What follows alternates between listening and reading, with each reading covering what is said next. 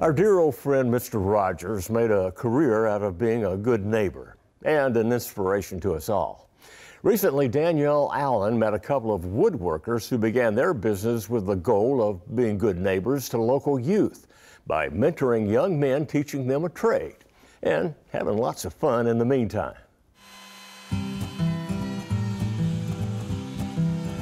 There are three things you'll always find at Maple Built in North Nashville. A lot of wood, a lot of sanding, and a lot of creative pieces from brothers Will and Skylar Anderson. It's hard to describe an average afternoon at Maple Built because so much of what we do varies day by day. It always has a general theme of woodworking to it, so there will always be sanding, there will always be chop saws going. At Maple Built, they make a little bit of everything. Home decor, large mosaics, and custom pieces for places around town. But Will and Skylar are doing more than just reshaping wood. They're also transforming lives. Pulling this guy down, lining it up to 14.5. That looks pretty good. Felt good to you? Yeah? Okay, start it. We roughly say Maple Built is a season of life where we invite young men from particularly North Nashville or surrounding areas to join us here to employ, train, and mentor. Teenage boys can do a 6-month apprenticeship here.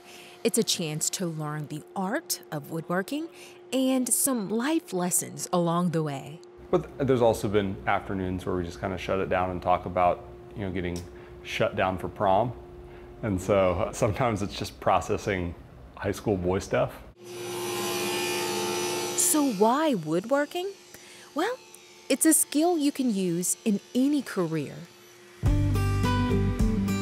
Woodworking is such a great teaching tool because it's immediate response.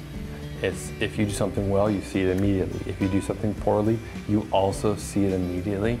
And there's something different about doing something and being a part of something that when it's finished, you can be like, wow, I made that. Will got the idea for a woodworking shop back in 2012. He had just moved to the Salemtown area, and he was on a mission to answer one question. How can I be a good neighbor? A big part of being a good neighbor was asking my neighbors what they thought instead of showing up and then just kind of declaring, this is what my neighborhood needs. Because honestly, the things that I probably would have prescribed as needs are not things that the neighborhood would have identified for itself. But I heard a lot of concerned moms and aunts and grandmothers worried about what came next for the young men and their families. And so Maple Built, as we're a step in the process of just trying to continue to address that need of creating a space where young men can figure out what comes next. Now, if you want to know the entire story behind Maple Built, you have to start with skateboards. That's what got this whole thing rolling. Started as a skateboard company, and that's what we did for about 4 years. And we did skateboards exclusively. And in 2016, we wanted to be able to do more. We had started to tinker around in the wood shop, doing more projects. And for the sake of kind of brand confusion, we started Maple Built. There's a skateboard park right next to the building, and you can find Will showing off his skills every now and then. But don't expect to see Skylar out there.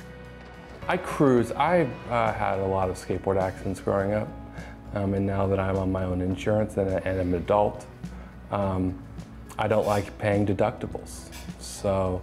But you end up doing it. But I end up doing it anyway. So I cruise around. I don't necessarily hit the park anymore. With new designs like this Dolly Parton skateboard, Will and Skylar are staying true to their roots, but they never shy away from a challenge. Honestly, it's just kind of been figuring it out as we go along, just taking increasingly difficult projects. Like yesterday, we had a client who asked for something, and as we're sitting at the desk, Skylar said, we can pitch them something we know how to do, or we can pitch them something that scares us a little bit. No matter what Will and Skylar create, there's one thing that they're most proud of.